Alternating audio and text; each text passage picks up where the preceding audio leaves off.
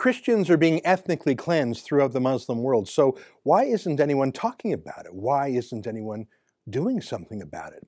A few months ago, I traveled to northern Iraq with a team of journalists from the rebel to document the persecution of ancient Christians who still pray in the old language of Aramaic, Jesus' language.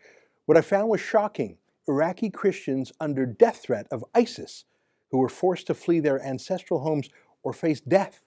And yet the mainstream media and Western politicians only seem focused on Muslim refugees who face the horrors of war, sure, but there is no religious genocide against them like there is against Christians. Well, we wanted to do something about it, not only to tell the story of these Christians, but to help them too. So while in Iraq, we looked for charities that were specifically helping the Christians, and we found two really good ones that our generous viewers donated to. St. Joseph Charity Clinic, a medical clinic right in the heart of Ankawa, the Christian enclave of Erbil, that helps refugees who were forced to flee their homes with just the clothes on their back. And Samaritan's Purse, who are working on a project to rebuild the towns, the homes that were burnt and destroyed by the Islamic State terrorists. But we did something else, something that I hope will over time become even bigger. And we made a movie-quality documentary about Iraqi Christians and their plight. Here, let me show you the trailer for the movie.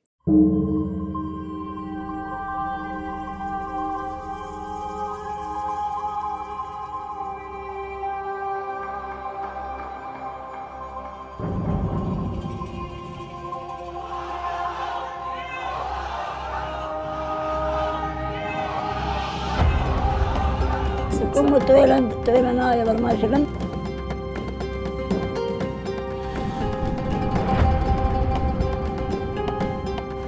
صراحة صار الضرب الصبح الفجر فاحنا ما قدرنا نطلع يعني. هي مستوى خازق كانيتا.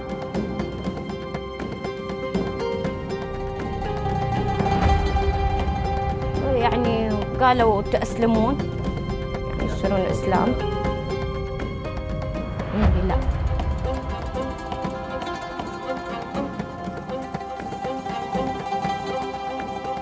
بيشن بابو ألا أول رحم الله.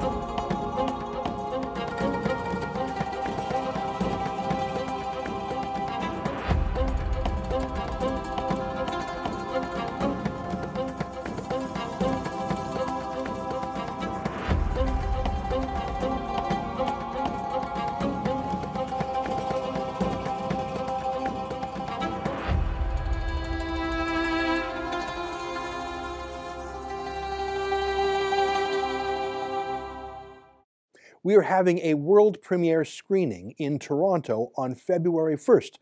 There's more screenings to come in other cities, so if you aren't in Toronto, don't worry, we won't forget you.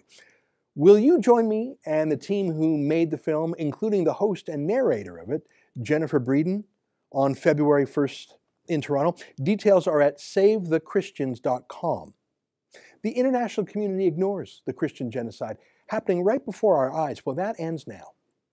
Following the movie, there will be a Q&A with the host of the documentary, Jennifer, and the Rebel team that made the movie possible. I hope to see you there. Go to savethechristians.com to find out more and to get your tickets. Come to our world premiere. Go to savethechristians.com for information.